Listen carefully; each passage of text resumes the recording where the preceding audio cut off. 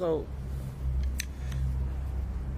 the night is over now, and apparently that was the third sold out in about a month, which is very good news for a new restaurant place.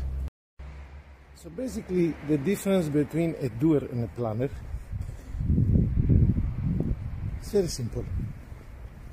The doer just gets the things done, while the planner makes plans. I remember when I was in the college for cooking, there was that guy who was getting the best grade from all of us in cooking, like with maximum 20. I remember his name was Marius. He was getting something like 19,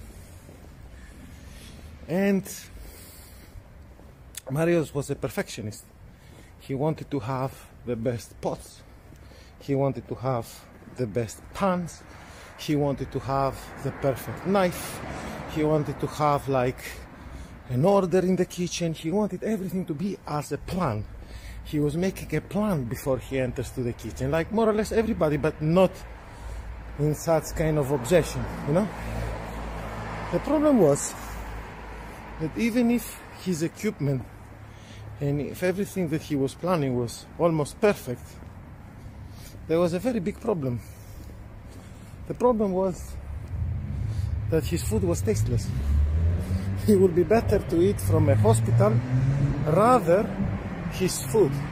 And imagine when you have like the best grade in the class, like among 60 people, you are the number one, and you can nobody can eat your food, but you have the perfect equipment, you have the perfect, like, let's say, setup, you have the best, I don't know, knife bag or whatever, you know, and your food tastes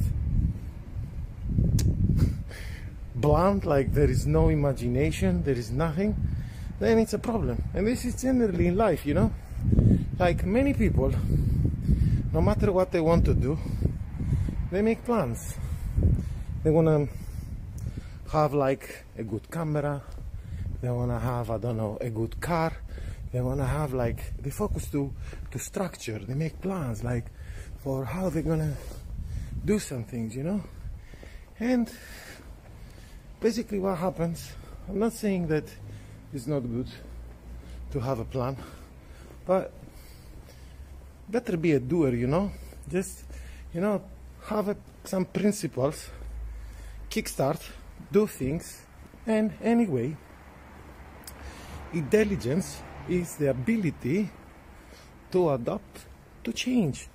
Like, you need to see what's happening around you, you know, to see what is the difference, like what you do wrong, where you can make some improvements, you know. So I take this opportunity because, like, I remember for the last 2 months, some friends of mine, they told me that I need to change the menu, I need to do some things, I need to put some more things, I need to I don't know, to be more specific with the grams and kilos and everything. And the funny thing is, I told them that if something works, in order to see if it's working, you need to give it time and to observe, you know. So 2 months later, has the third sold out, and it's already like the food place is building a relationship with clients, and things are looking very optimistic. And that's why I would like to share this story with you.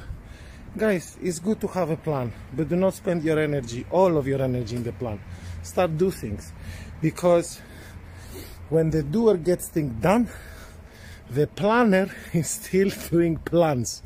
So I don't know about you, but ask yourselves a question: is it better to do things or just to plan things? So now I'm gonna get my scooter and I'm gonna head home. It's almost like 12:30 at night. Nothing comes easy, baby. Nothing. See you soon, guys.